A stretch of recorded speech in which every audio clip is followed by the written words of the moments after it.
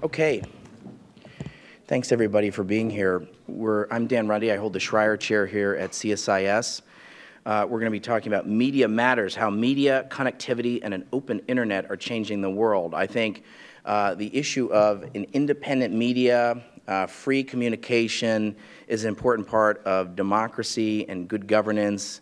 It's about holding governments accountable. It's about private enterprise. There's a whole series of important functions that an independent media, both traditional media and new media, play.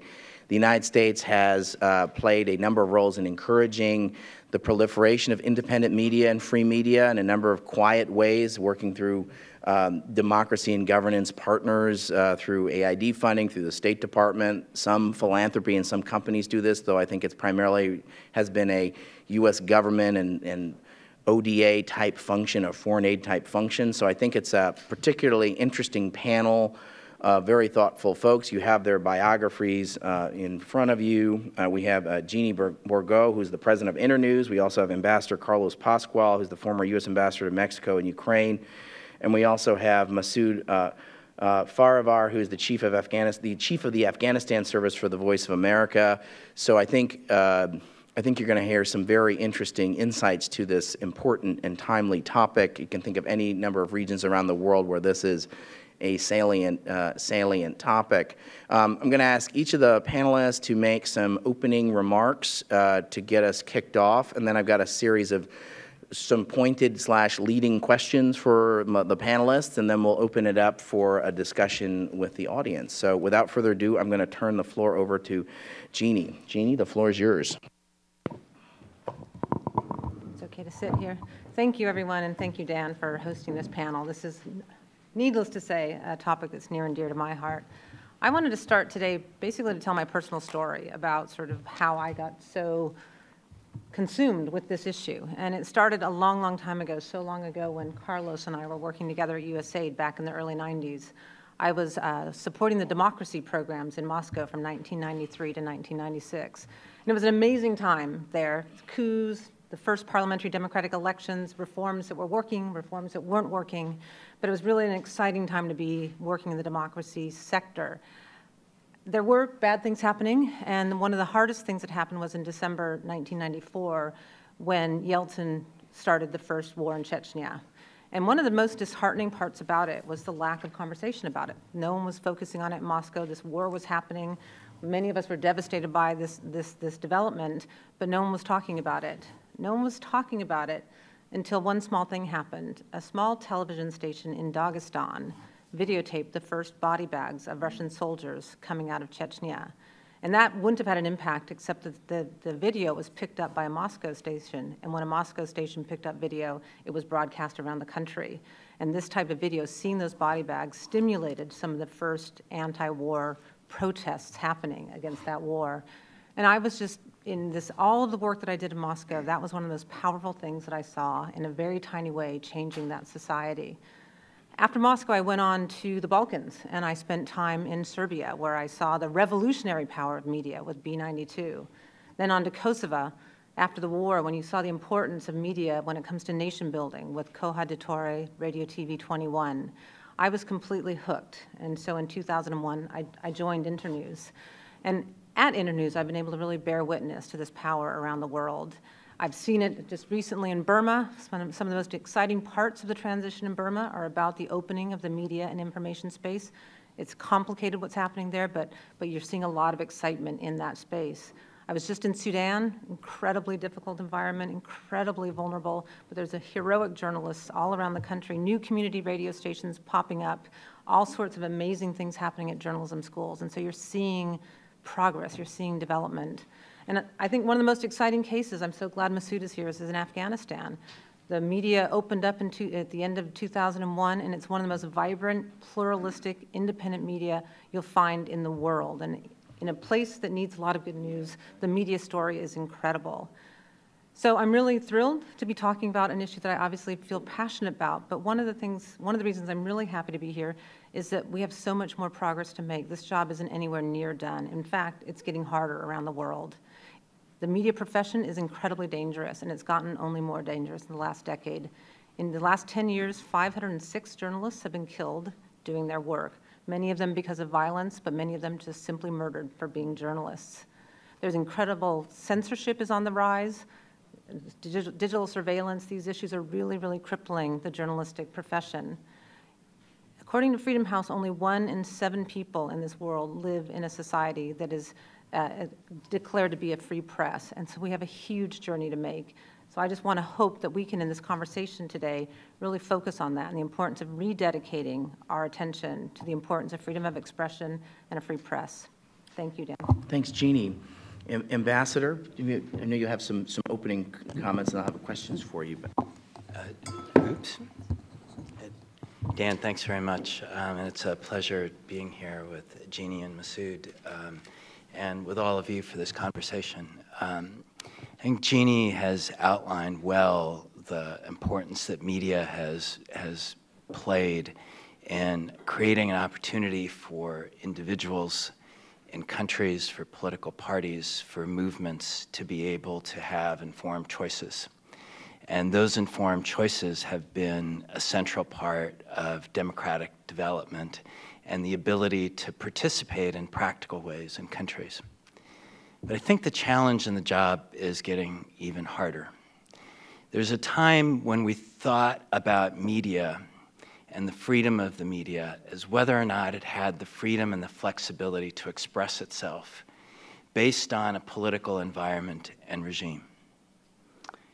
We're now in a world where individual listeners have the ability to turn on and off that media as well. And it's the listener side of the equation combined with the variability of who can control it and affect it from the top. That's creating new challenges in foreign policy and in national security that we have not faced before. And let me describe a little bit of this in a couple of examples. Let's take the situation of Russia and Ukraine. From a perspective that one might have from the West, from institutions around this town, one might see that since March of this year, Russia has violated the territorial integrity and sovereignty of a neighbor, annexed the territory of Crimea, funded special forces that have gone into the eastern parts of Ukraine, provided equipment to support an insurgency. That equipment was responsible for the downing of an international commercial airliner. And when that still did not result in a clear and absolute crisis that Ukraine could not contain, Russia invaded with its troops itself. And indeed, as in Chechnya in the 1990s, one of the factors that changed some of that dynamic was when you had the tragedy of Russian kids coming home in body bags. It was hard to deny that Russia was actually there. So you have this reality that we might look at and say, well, what's ambiguous about that? If you look at this situation from within Russia, the perspective that you will get is, why does the international community not understand us? Why are Russians not respected? That Ukrainians are a state of nationalists who do not understand and respect the rights of other citizens, and that Russia had to take a role to protect the rights of its citizens within Ukraine. How is that perspective so fundamentally different? Part of it is indeed the role of the state, and if one looks at Russian participation in social media, whether you like it or not, it was brilliant.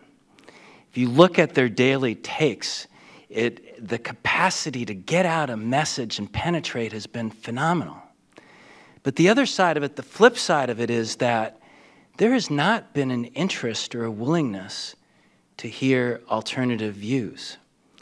It's not that the alternative views haven't been out there, but that the lack of trust that has existed precluded those messages from penetrating.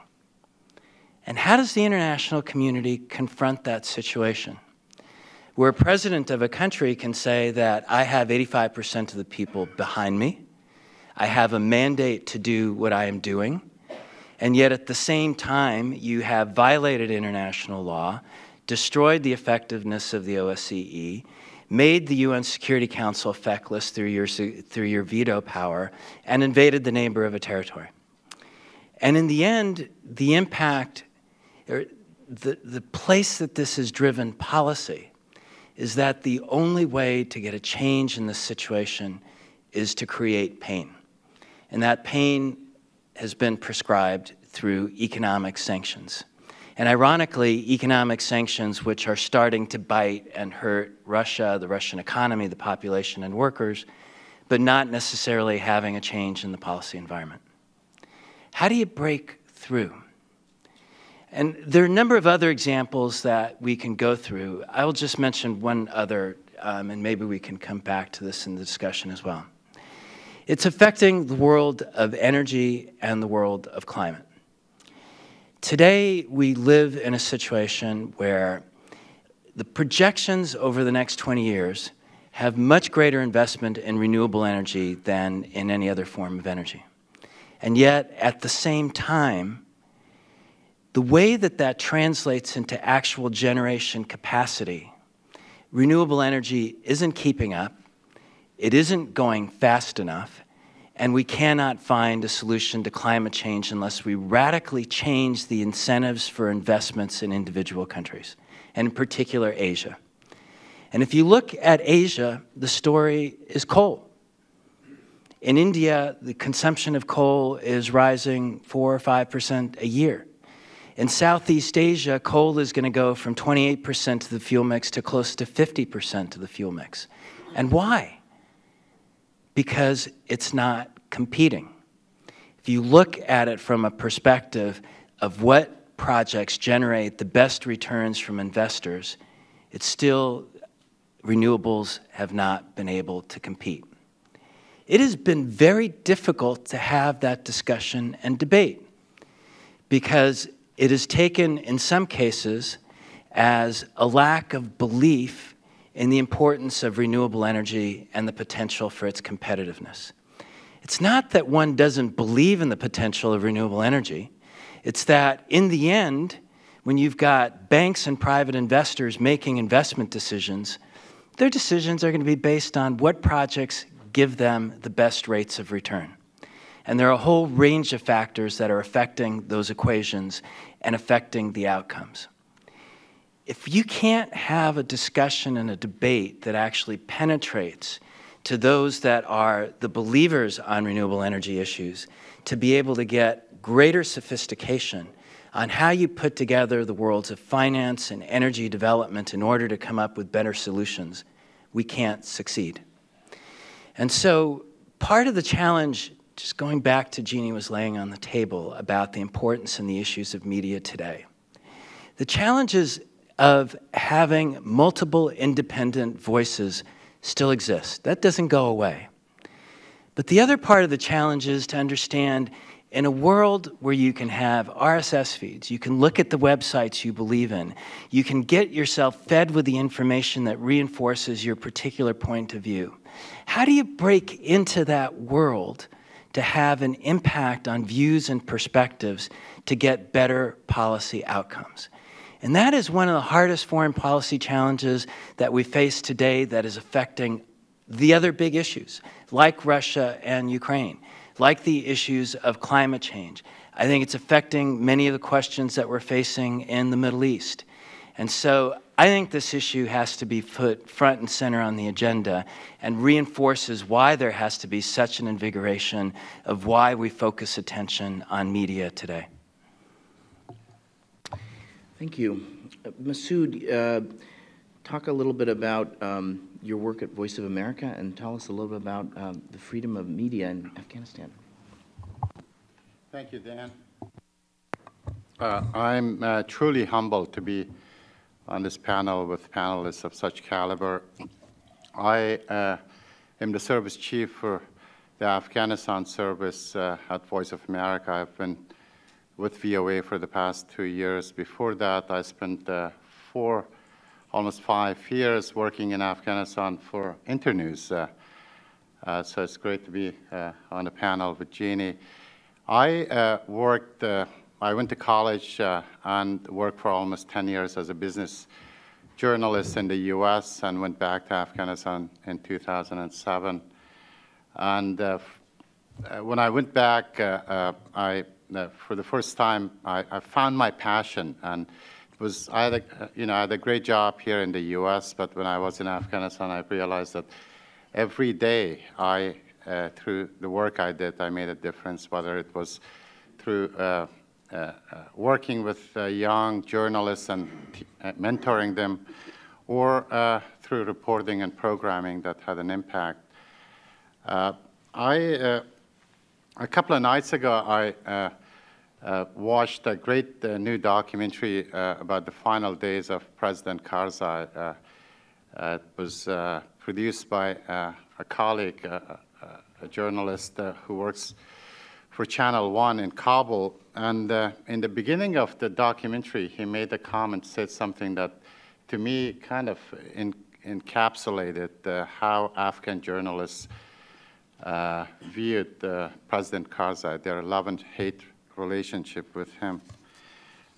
He said that throughout his 13 years in office, Hamid Karzai viewed local media with great skepticism. He gave dozens of interviews to foreign media outlets, but only a handful to Afghan media outlets. He considered young journalists superficial, yet the greatest achievement of President Karzai's government was the development and growth of a free media sector, the greatest achievement.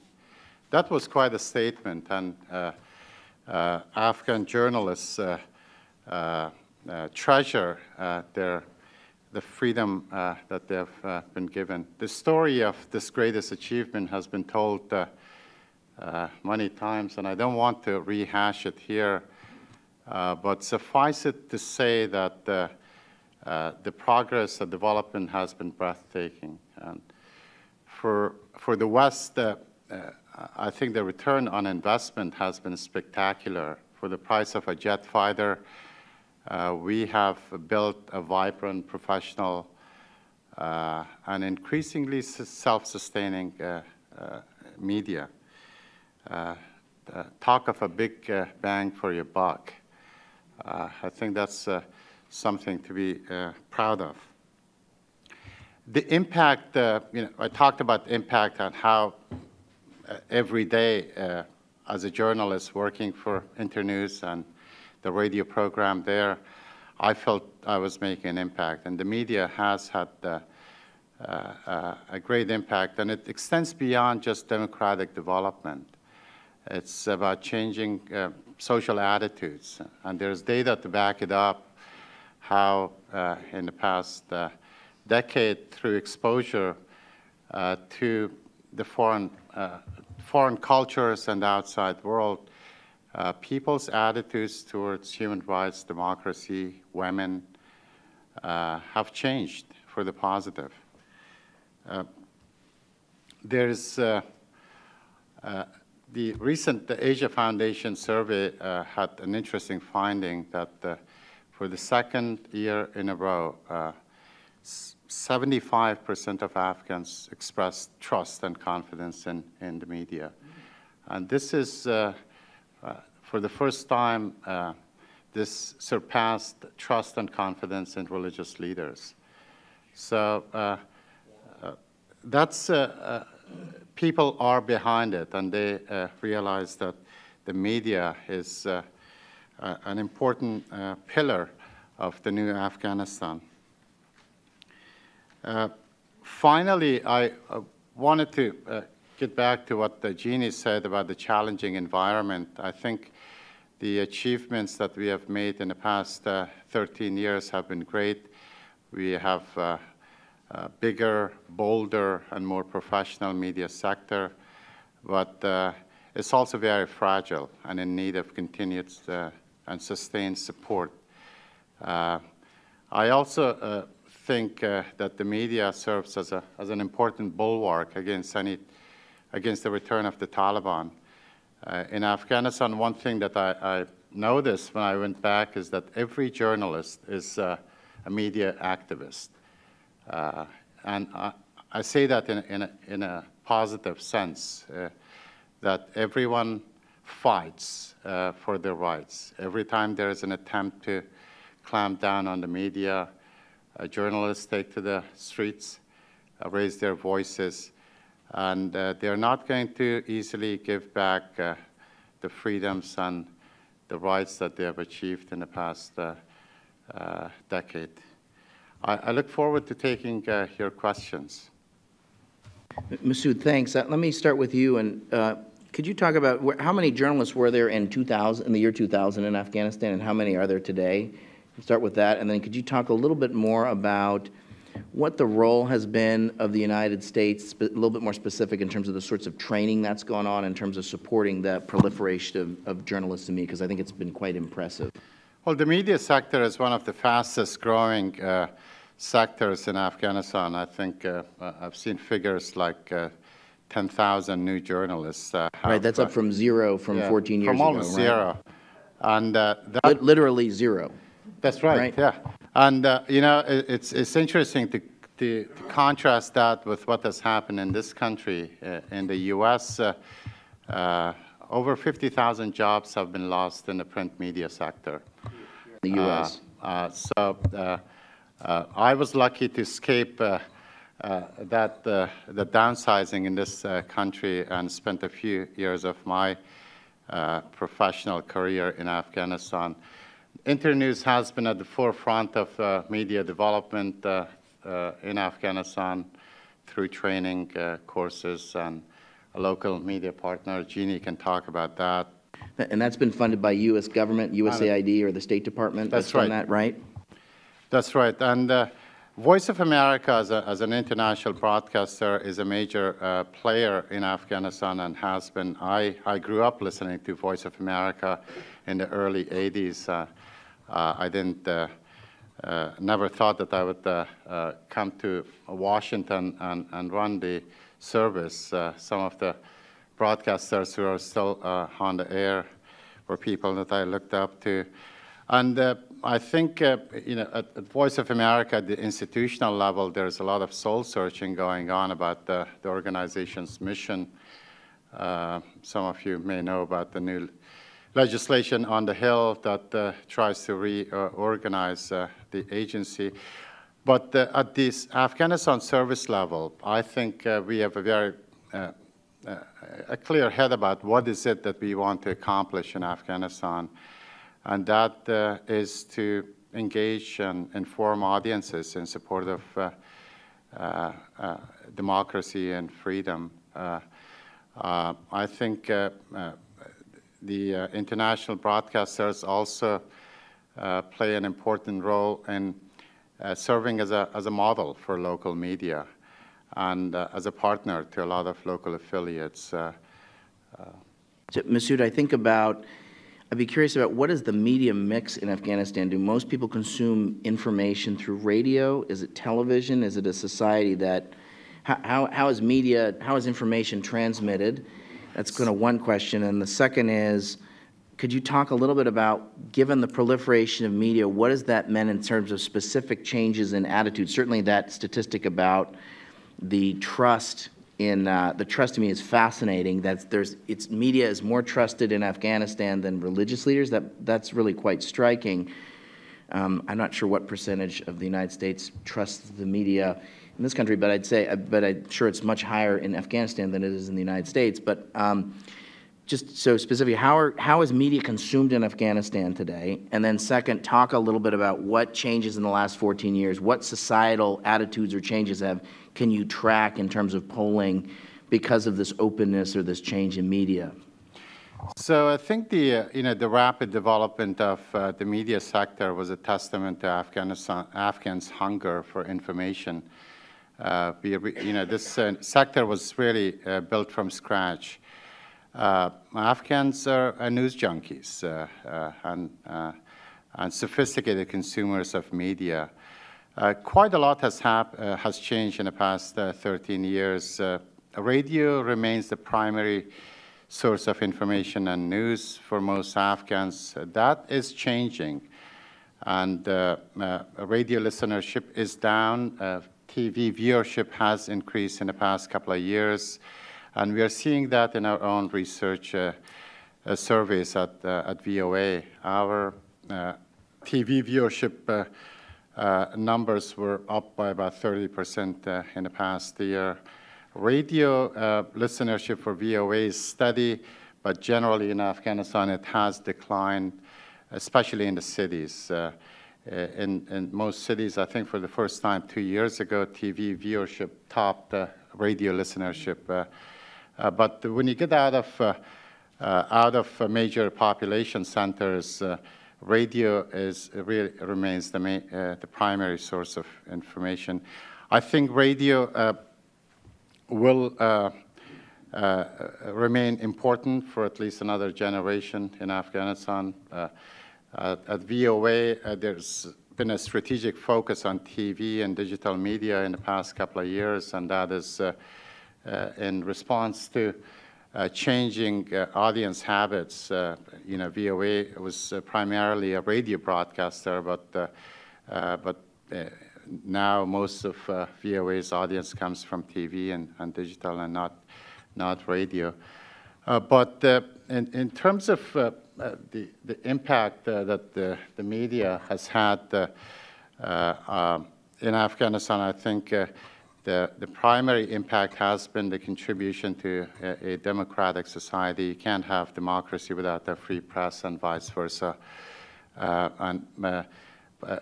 Public education has been another important role that the media has played in terms of informing and educating audiences, citizens about the new Afghanistan, the new democratic institutions, and the rights that they have achieved.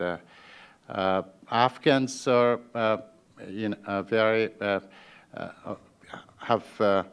are polite but have very strong opinions, and you can hear that and see that on TV and radio every day. Social media has seen a dramatic increase and growth in the past couple of years. In the most recent election this year, in both rounds, the social media played an important role, both positive and negative. I think it was served as a double-edged sword. Social media can be a unifying force as well as a polarizing force. It is what you make of it. But that's a small segment of the audience, but it's rapidly growing. And at VOA, we are allocating greater resources to digital media. Masood, let me push on one last question, which is there a VOA equivalent for either India, Pakistan, or Iran? How do those three actors support or engage in media activities in Afghanistan? Well, all those three countries have a broadcast into Afghanistan. Pakistani radio has a program in Dari and Pashto for Afghanistan. All India Radio has a program in Dari and Pashto, but they're not really major players. Iran, on the other hand, is a major distributor of media in Afghanistan, especially in Western Afghanistan, where audiences, TV viewers can get Iranian TV. And at the national level, there are Iranian TV programs. So Iran is a major player, but Pakistan and India are not. Great, thank you very much. Ambassador, you were ambassador both to Mexico and Ukraine, and you've touched on some of the challenges in Ukraine. Could you talk a little bit more in the case of Ukraine about the role of if let's call it propaganda, in terms of, you certainly touched on, if you could just talk a little bit about how sophisticated some of the adversaries, if I can put it that way, are in terms of using propaganda, and how should independent media respond to this? How should the United States be supporting an independent media that may not necessarily agree with us on everything, but how do we support sort of responding so that the narratives aren't dominated by folks that frankly are speaking a lot of untruths or pushing an untruthful line, but dominate the media? That's one question. in the context of Ukraine and Russia.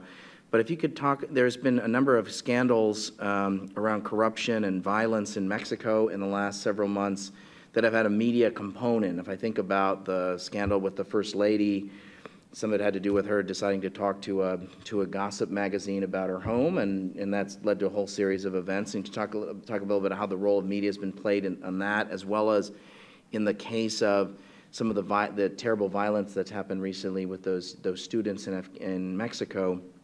Talk about what role the media has played in some of that, and how independent media has had a role in that. So Ukraine, Russia, and propaganda is one question, and then in the role of independent media in some of these scandals in Mexico.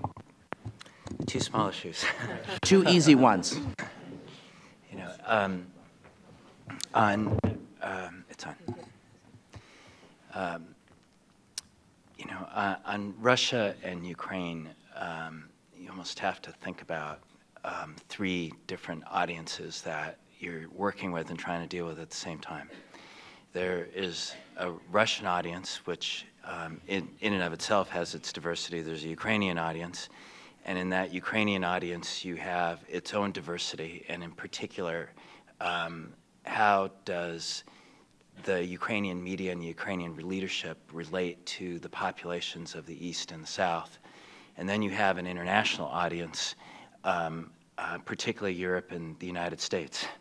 And if one wanted to, one could almost go even further, because there is yet a wider international audience that looks at this situation and sees a different type of storyline, of a David and Goliath type of story. And so you can't lose track of all of those pieces.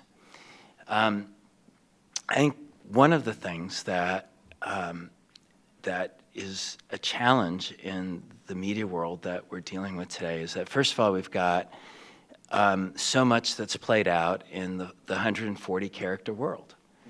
And in that 140-character world, the challenge is how to speak in terms that grab attention, which often leads to hyperbole and extremism, and is suitable to links which take you to usually more hyperbole and extremism at times.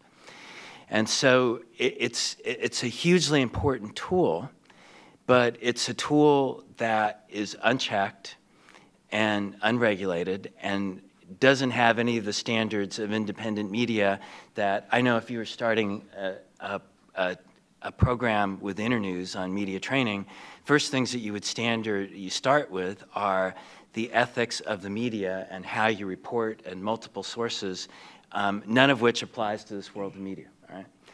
So then you begin with that. You have the ability to reach millions and tens of millions of people directly. And that capacity to get a direct message out then starts to become its own battle with the independent media. Because in effect, if you're in a certain country and circumstance, you don't need the independent media because you can get your message out there directly. And indeed, at a certain point, it almost becomes a situation where what goes out through social media becomes the storyline, and the independent media is reporting on that and reporting on the battle between that message and the conflicting message that you're trying to get on the other side. Right? So it's a very different type of world that we're working with. And in Russia, one of the things that has happened is that because of a lack of trust in the international community, a lack of faith in whether that international community understands Russia, and a perception that President Putin has been advancing and protecting Russian interests, it becomes extraordinarily difficult to break through, either for independent media or any other social media, because there is this bulwark of perceptions that's already out there and reinforcing itself. And how do you deal with that kind of challenge? And I don't think we have a simple answer. I think part of it requires, yes, still working on the ethics of independent media. Part of it requires understanding that there is a role for social media to play globally and internationally. But once you have a mind frame and a perspective that says that this is my view, crossing over that and trying to reshape perceptions becomes extraordinarily difficult to do. I mean, and that shouldn't surprise us that much. I mean, look at the polarization that you've gotten in American politics. And once you get that kind of polarization in our own political world, how easy is it to break through that and actually convey opinions that have a more balanced or different perspective? It's hard. And so that's one of the challenges that we're facing in Russia today. In Ukraine, they're facing two types of challenges at least. One, which is extremely obvious and is really hard, is that if you believe in a whole unified, independent Ukraine that will retain the territories in the east and south, how do you convince the populations in those parts of the country that the leadership of Ukraine believes in you, cares for you, and wants to reach out to you, especially at a time when you've got such a powerful media force coming from Russia and another perspective? And so in the end, it requires not only a message, but concrete actions. But when those concrete actions you have to carry out in the midst of a war, it becomes extraordinarily difficult to do. And potentially one of the things that you can do is to demonstrate that the rest of Ukraine has a strategy, a path, and a direction. But how do you do that and manage that in a way that creates confidence that those who feel that they have been disenfranchised or not included are not just simply going to be left behind, but that the potential for them is actually be included in another more prosperous whole? Right? And those are the kinds of challenges that are being faced by leadership and by media itself in trying to keep this country together and to change both the realities on the ground and the perceptions of what those physical realities can be, as well as how you convey and communicate those messages. With the United States and with Europe, you have yet another challenge. I mean, again, you've got to put this back in the broader political context that we have of instability in the Middle East, how to deal with ISIS, the implications that that has had on Iraq, on Syria, and Turkey, and stability in the Levant. And then you take on other crises throughout the world, whether they be longer-term crises on climate change and how to deal with those, to more focused issues that can arise in specific parts of the world like the South China Sea.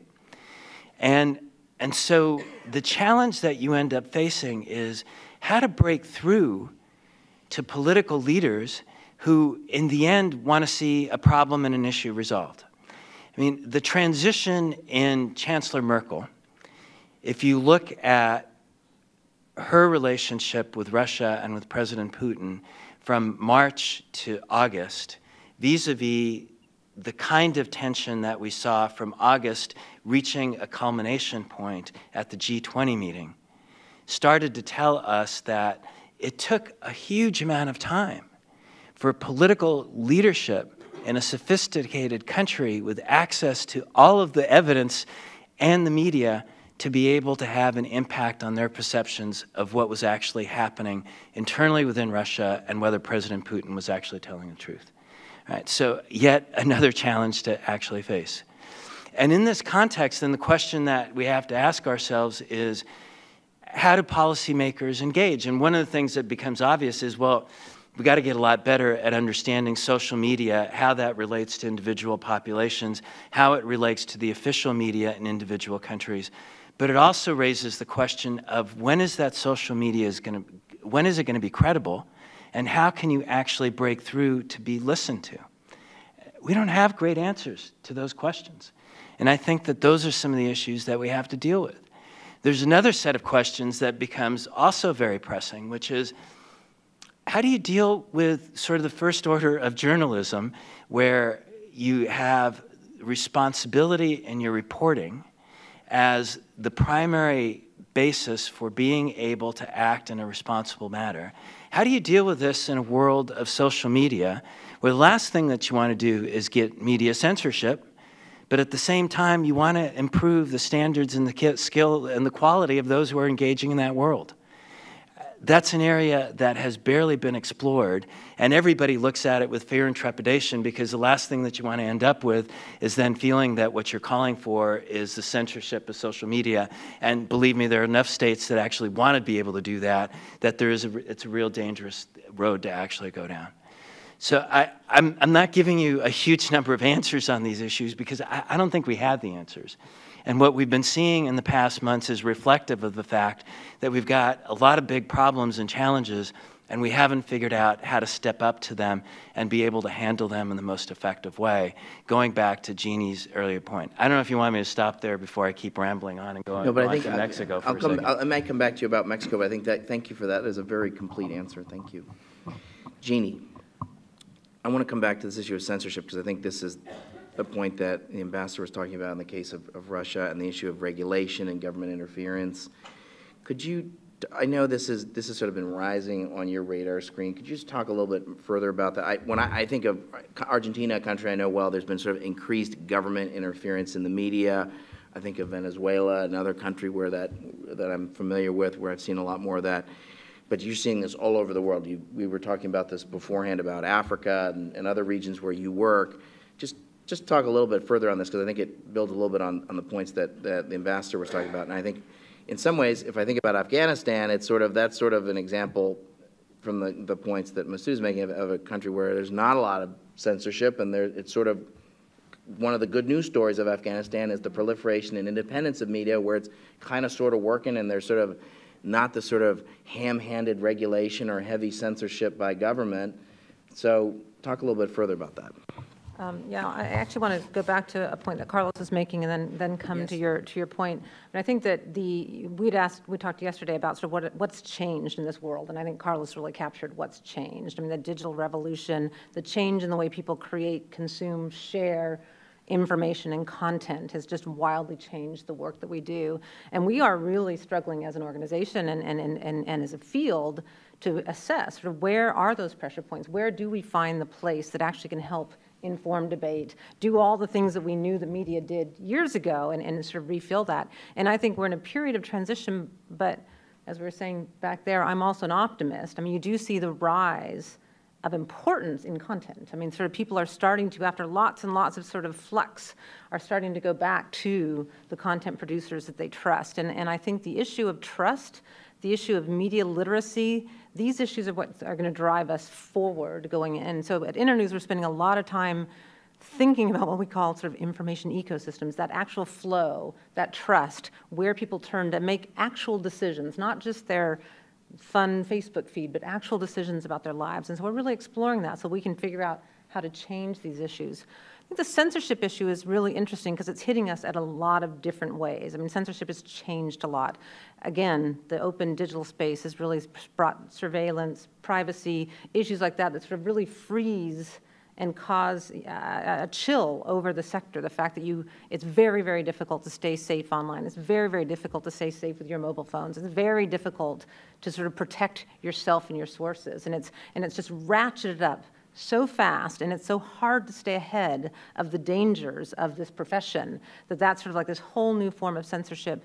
The other form is just the interesting, that going back to the Russia-Ukraine model, is there are countries that present themselves as democracies and present their open and independent medias when it's not happening at all. I mean, it's sort of presented as this thing that isn't. And I think the most interesting thing about the Russia-Ukraine bit is there isn't really, they call it an information war, and it isn't really a specific propaganda. It's an undermining, a complete undermining of trust. It's lobbing out all sorts of crazy ideas so that you can't trust any of it. So it's totally different from a propaganda campaign of the past. And so it's something that we've rarely seen before. It's like this whole new space of what an information war means and what a propaganda means. And so I don't have an answer for that particular issue.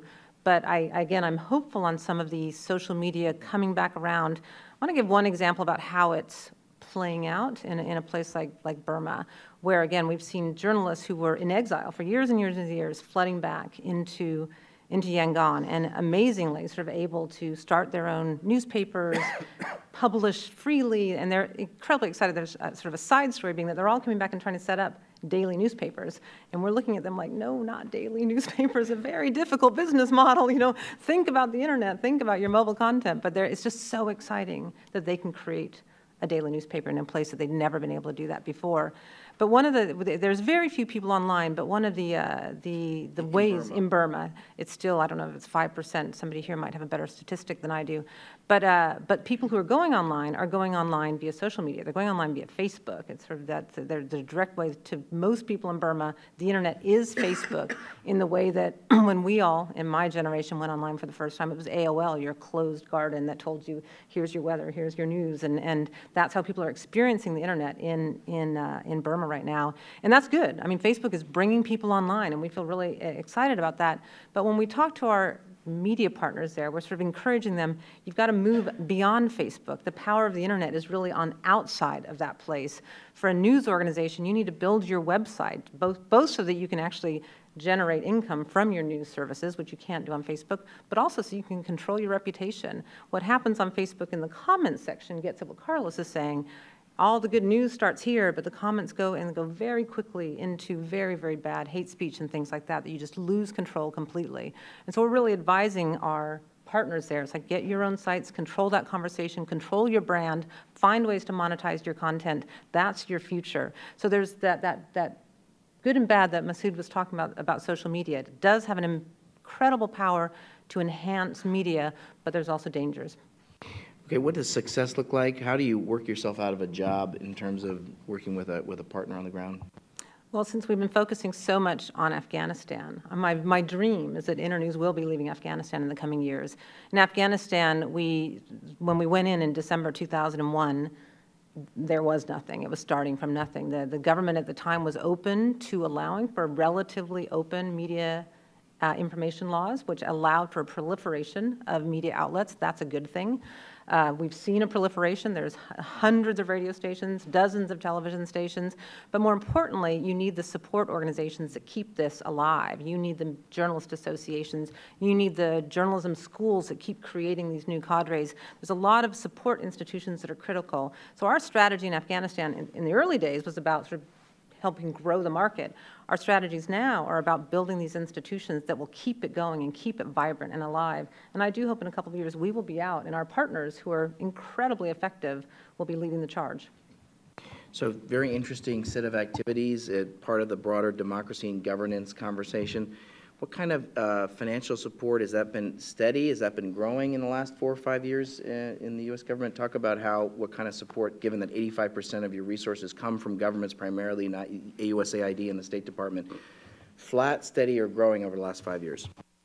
Yeah, we have definitely been feeling the crunch of the cuts in foreign aid, and recently we've been investigating sort of what's going on. All of the democracy organizations around town have been feeling it. I mean, there's been a pretty... Is it a 19% reduction in the last 5 years? No, it's actually much bigger than that. Oh, really? Yeah, we've seen... Is he setting me up here? No, no, what we found, I mean, and this is, we're working very closely with USAID on this to investigate sort of what's going on with democracy funding, because we've been all experiencing cutbacks, but we have discovered in the last 5 years it's a 38% decrease in democracy in the last 5 years. Mm-hmm. Yeah. So. That's a Twitterable tweet. So, okay, good. Okay, I think we open it up for Q&A. I'm going to take 2 or 3 questions. We'll put them as a group. So this gentleman here, you have to raise your hand because we're going to group them together. So if you have a question, now's the moment. So who's got a mic? One of my colleagues. This gentleman over here. This gentleman back there. This woman here. So let's take those 3. Name, title, if you could keep it brief.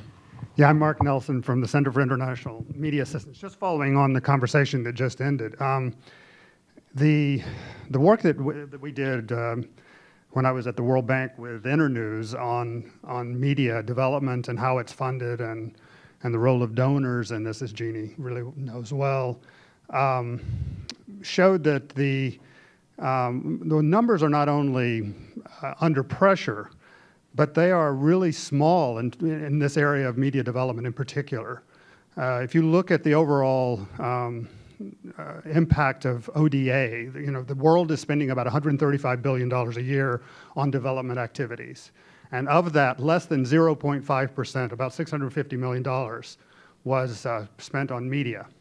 And we're talking about the most generous possible description of spending on media, because a lot of that was promoting donor activities and communications and other kinds of things that weren't really focused on building sustainable media institutions in countries. So your question is? So my question is, are we spending enough in this area? Is it vastly underestimated as an area for foreign policy, for overseas development assistance, and as a priority of our overseas policies? Great. This woman here. Hi, my name is Heather Andrews, and I'm a doc student at George Mason University in international education, and my interest is digital and media literacy. And you talked a little bit about critical or media literacy, and I obviously come from an education background. So as you said, to have a functioning democracy, we want a free media, but I believe we also need a critically literate citizenry who's willing and able to use media literacy skills, like how to deconstruct the message, identify bias, stereotyping, who's left out of this message, etc. So I wonder what you know about efforts to promote the explicit instruction of critical media literacy in countries, and if there's a lot of will to do that, or if it's really just kind of one-off teachers or small organizations who have to kind of push this through. Thank you. Okay. And this gentleman back there. Hi, my name is Mustafa Murad. I work with an organization called One Global Economy, a nonprofit here. I'm not into media per se, but I am in development, so I'll stick by that.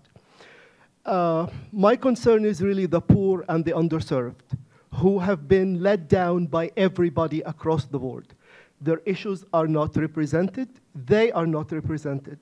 And that, in my opinion, has a direct connection with trust. You trust somebody when you think he understands you or covers you, and their issues are not covered in favor of the more glamorous things, ISIS and whatever, right? So my question is, how do you make progressive media, if you will, more than a conversation among like-minded people? I'm speaking particularly about Egypt, where this is definitely the case. Thank you. Thank you very much. Why don't we just take those three? So, Jeannie, I'll give you a chance to respond. Yeah, it's a diverse group of things. I'll just thank Mark Nelson for making the plug that I was going to make at the end of it. Is there enough resources going? No. The answer is a very simple no. I think the interesting thing about making the case for the investment is it is beyond democracy. I mean, we know that it's about economic development. It's about social support. I mean, so media is an interesting space to invest. We view it as something like energy. With it, everything goes better. And so we're trying to make that case that you should be investing in something that actually will advance. It's a root solution to advancing all sorts of development issues. The literacy issue, just quickly, have not seen a robust investment. What is this thing? Media literacy is understanding what you're reading, understanding what you're seeing, and it's getting more complicated. Actually, getting to Mustafa's point, it's as stories become more complex, as the media ecosystem gets more complex, media literacy is a lot harder, and particularly these days, I mean, there's this amazing other fantastic thing happening in the media space is just the proliferation of data, and data, which is such a powerful storytelling tool, and sort of pulling data from governments and pulling data from this social media, and people are relying increasingly on lots of graphs and pictures and visualizations. So there's other issues. It's not just media literacy, it's graphicacy, it's numeracy, it's understanding these visuals that are coming in really complicated ways. And so I think the future of our work will have a lot more of that and pushing that along. Going to Mustafa's point, the vast majority of the people that we work with are in that wildly underserved constituency. 60% of the world is still offline. So we talk about the social media problem, but 60% of the world is offline still. So there's a vast majority of people are not even part of that conversation. The second piece is, of those who are online, 23% fewer women are online. And so you get to these underserved and you get to the women. And so we still have a big battle ahead of us to help tap into and help serve the information needs of the vast majority of people in the world. Ambassador, go ahead. Okay. Okay, sure.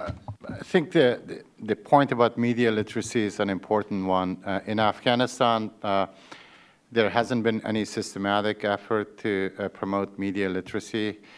I think if you look at the audience attitudes and surveys that have been done, they have become more sophisticated just because consumption has increased. Media literacy should also, in Afghanistan as in other places, encompass social media literacy. You know, how do you verify and content that you get on social media? And that has been an issue in Afghanistan, you know, even during the recent elections at the height of the crisis. There were calls for a clampdown on social media and even a ban on Facebook because of a perception that a lot of people were using it irresponsibly. So I think it also, as part of social media literacy, ethics training is also an important one that the ambassador mentioned. If we want to continue to promote social media and access to social media, it's important to promote ethics of social media use. I'll just add a couple of things. First, on the just putting the issue of spending in perspective. There's more capital that leaves Africa as a result of corruption and capital flight every year than foreign direct investment and foreign aid combined. Right? And a huge amount of that actually goes from countries that are resource-rich countries. It's the biggest source of capital that there is. And indeed, one of the most important tools in those countries to combat corruption continues to be media and has to be media. It doesn't mean that it's enough. It doesn't mean it's working everywhere. Nigeria is a good example. Nigeria is a country where the Nigerian leadership and others will acknowledge and recognize the depth of corruption that exists there. There is an Extractive Industries Transparency Initiative group that is quite active there. Media is quite engaged in reporting on these issues. And the good news is that there is actually a debate about corruption. And the bad news is that even with that debate, there are potentially billions of dollars that simply disappear from accounts on an annual basis.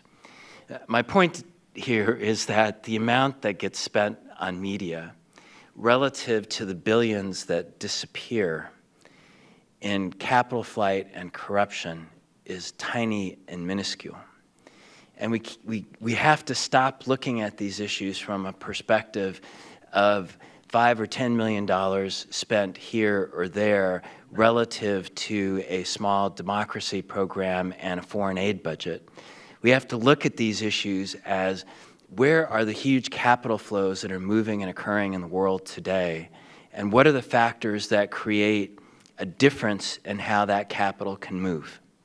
And media can be part of that, but we haven't thought about it from that perspective.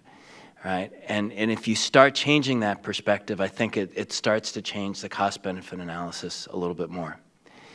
On the issue of the poor and underserved, I think one of the striking things, again, let's go back to Africa. One of the revolutions in the African continent has been mobile telephones. And it was something that was, simply not predicted in the 1980s because we thought it was going to, the spread of mobile communications was going to follow the same pattern as occurred in the United States, and you had to have landlines, and eventually you would have mobile telephones. And no, it just blew it apart. And as a result of that, it created a whole new field of economic development of how you could use mobile phones in banking. And so that became a source of economic development and growth. Now, the question that we come back to is that those telephones are fundamentally a source of communications and media. And the implication is that they're going to become a more powerful source for the future on how people communicate and how those underserved without a voice actually get their voice heard and expressed. One of the challenges still is how to make the connection between the ability to express that voice how do you make that connection so that it has an impact on politics? And how do you change the perception of leaders that power is sustained not by the ability to control resources and to keep them for yourself, but to actually win the trust of a population because they get the resources, and that becomes the mechanism for reinforcing your longevity and tenure in politics. And that becomes, I think, a fundamental equation that we're struggling with. Communications are going to be part of it, but a different kind of communication as well, which has become much more decentralized. Thank you. Let me have one last question for Jeanne based on this discussion. I think the ambassador is absolutely right that, you know, there's much, actually in the last 3 years, foreign direct investment has outstripped foreign aid to Africa, and it's probably not going to change. And as of 2007, remittances has outstripped ODA in Africa, and so I think we're in a different world. And so we should think about, you know, foreign assistance as a catalyst. 85% of your budget comes from governments such as the United States and others, and I suspect this is a tricky topic. It's not impossible to get corporate funding for, but this is something that oftentimes requires sort of risk capital that governments like the United States can provide in terms of assistance. But I do think it gets to another point that the ambassador was talking about in terms of having an independent media that's sustainable and that there's these large resources out there. You work with a lot of for-profit companies as well as nonprofit companies. Can you talk a little bit about how they remain, going back to this issue of working yourself out of a job, what are these, you know, it probably isn't a sustainable business model to open a paper newspaper in Burma. Can you talk a little bit about how you provide assistance and how that sort of sustains the work and how you work yourself out of a job? Because the foreign aid is marginal in small amounts, and it's important, and I pay my mortgage on this topic of foreign assistance and how we use it, but talk a little bit about how these activities that you're supporting on the ground remain sustainable when there's only a teeny amount of foreign aid, and oftentimes they have to be for-profit institutions. How does that work, and how do you intersect with that? I'm going to go back to that question, but make a couple of comments on what Carlos said. I mean, one thing that's exciting about the field is that because of all of this investment, huge changes happening in our space due to private investment, due to what's happening in the private sector. So foreign aid doesn't need to answer all of this, particularly the access point. The mobile phone explosion is a huge change in the sector that we don't need to think about. So for me, the foreign aid piece is hitting those market failures, sort of where it's not moving. And increasingly, I'm seeing it shift to the content and how you get the quality content you need over sort of access, because again, the market is sort of stepping in and ensuring access at many different levels. Going to the financial viability of media, if we had a good solution to that, we would be a very, very wealthy organization, because this country is still grappling with how do you set up viable financial models. That said, you see it and you find it, and our partners around the world are finding really interesting ways to be and remain financially viable. In Afghanistan, the community radio stations that span the country have networked together. There's a network of 67 of them now connected, and so even though they can't get sort of advertising in their individual community, they're able to pool their reach together and generate advertising support from the national level across the country, and then share that advertising. Many, again, getting to the very, very poorest levels, community-owned, community-run radio stations are relatively cheap. I mean, they don't cost a lot, and the way they make their money is through birthday calls, anniversary celebrations. I mean, it's modest amounts of money donated to this incredibly important resource of their community, this platform to communicate, this platform that has their community voices on it. People give to that, and people want messages out there and will pay to help keep these alive. We have rarely left a country or worked with media outlets that have had, I mean, certainly there's market failure and business, media outlets go out of business, but we've seen more success in them staying alive than going out of business. It is a valuable, valuable tool despite all of these changes. Okay, so you're just close with, are you an optimist about the future of developing country media, given some of the challenges? There's censorship. What makes you optimistic about the future of media in developing countries? I'm most optimistic because of our partners and seeing the incredible work that they're doing around the world, the incredible creativity, the learning that we in this country can have from them as they navigate this changing space. I think it's hard. I mean, I hope we can get to the point, I think Carlos's point about getting our arms around this new media scene so that we can advance progressive policy. I mean, the most famous comment on the role of media in governance is from Amartya Sen as he looked at famine in India and said that since India became independent, there has been no famine because of the politics and culture. And he reflected specifically on the media, that the role of the media is to both unearth the problem as it's emerging and put pressure on politicians to take action. That is our ideal, and that we want to get back to that ideal. And it's very, very complicated in this new space, but that's where we're trying to go. Please join me in thanking the panel.